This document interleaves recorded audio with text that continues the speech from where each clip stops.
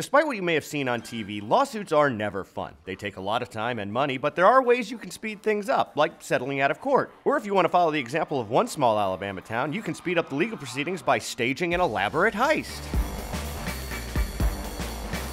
Idea for a fun history story: the night that Bay Minette stole the county seat from Daphne, literally. That question, well, that's not really a question, but that idea was submitted to Ask Alabama by Timothy Williamson. A brief disclaimer: this story's been told by many different people on different sides of the issue, which means there are different versions of what exactly happened, but this, as far as I can tell, is what went down. Back in the 1890s, a man named J.D. Hand started up a timber yard in the middle of Baldwin County, and over the years acquired a few thousand acres of land he planned to develop into a town. That town would be Bay Minette, Alabama.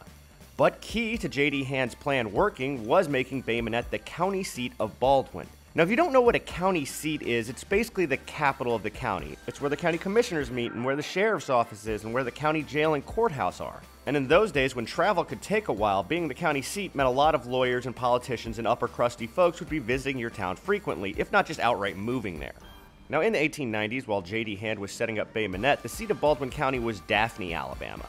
It was chosen after the Civil War because it was along the waterway, which made travel a little easier from some places in the county, and because the old county seat, Blakely, had basically been Civil Warred out of existence.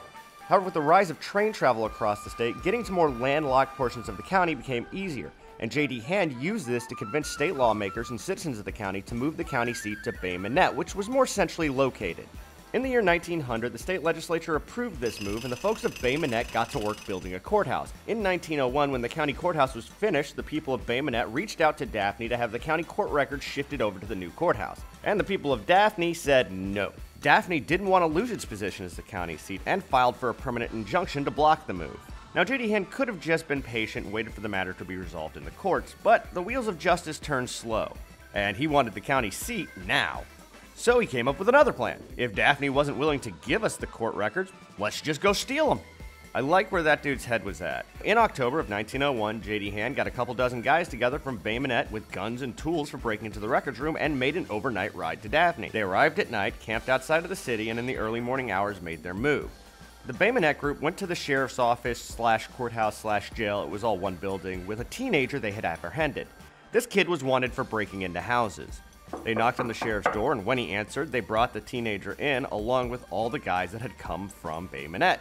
The sheriff was like, "Thanks for the arrest, but you guys gotta get out of here." And the men of Bay Minette said something to the effect of, "Afraid not, dude, we're not leaving without the records." Now, the sheriff, being one guy facing down a small army, was understandably flummoxed. He threatened them with arrest, but they still wouldn't leave. So he managed to just lock them up in jail. What the sheriff didn't do was take away their tools. So after the men were put behind bars, they just got to work deconstructing the jail.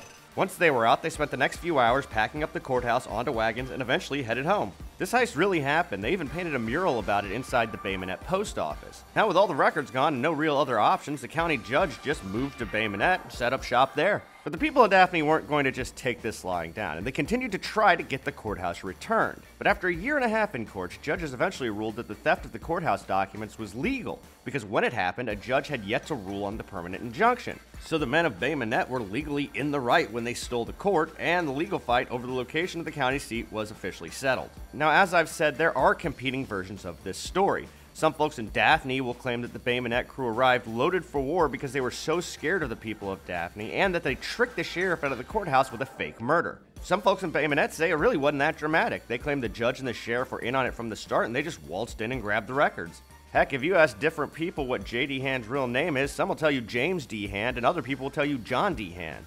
But the version I told you came from a historian who based his account on court records, which is why I'm inclined to believe it.